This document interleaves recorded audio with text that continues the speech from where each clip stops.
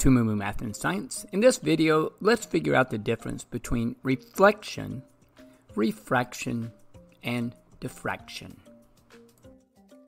All these objects have in common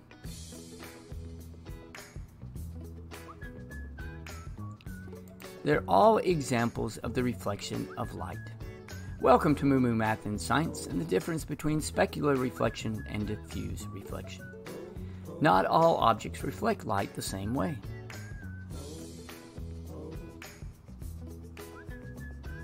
So let's take a look at a difference between specular reflection and diffuse reflection. Specular reflection reflects all light which arrives from a given direction at the same angle, where diffuse reflection reflects light in many different directions. I'll show you the difference between these two by using a shiny object like this mirror and a dull object like this plastic.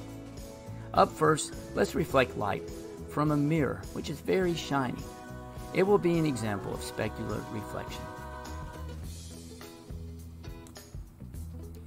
Notice that the ray always reflects at the same angle.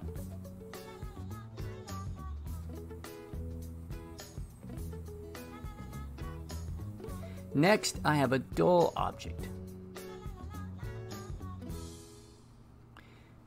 Notice how the reflection always looks the same regardless of the angle.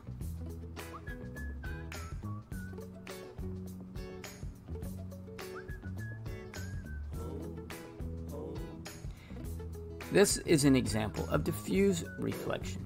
During diffuse reflection, remember, the light is scattered in many different directions. With specular reflection, the law of reflection states that the angle of reflection of a ray equals the angle of incidence. So let's identify a couple of items. Here's the ray of incidence. Here's the ray of reflection. And a line perpendicular to the surface is called the normal line. And again, it's perpendicular to the point where the light rays strike the surface. Also notice that at different angles you can see that the incident and reflection are equal, and you can measure these from the line of normal. Normal is at 0, and the angle is at 30 degrees for both incidence and reflection. Here's another example. Normal is 0, and incident and reflection are at 45. This rainbow and sunset are a result of refraction and diffraction. Welcome to MooMooMath and Science. Refraction is the bending of a wave when it enters a medium where its speed is different. For example, when this light enters this solid, you can see how it slows down and bends. Next, I have liquid.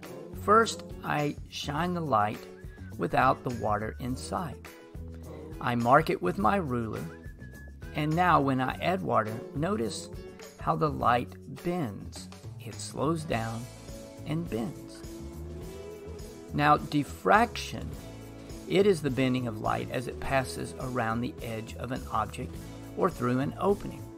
The amount of the bending depends on the size of the opening. What I did was I wanted to try to create a very small opening, so I got two razors and put them very close together and shone this laser through it. Now here it is with the lights on, and now you can see how dramatic it is when I turn the lights off.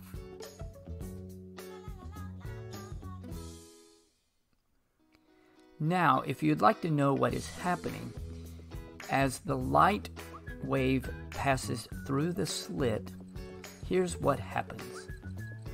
It creates waves, and you see them in this pattern. So in summary, refraction and diffraction is the bending of light due to either slowing down or going around an object.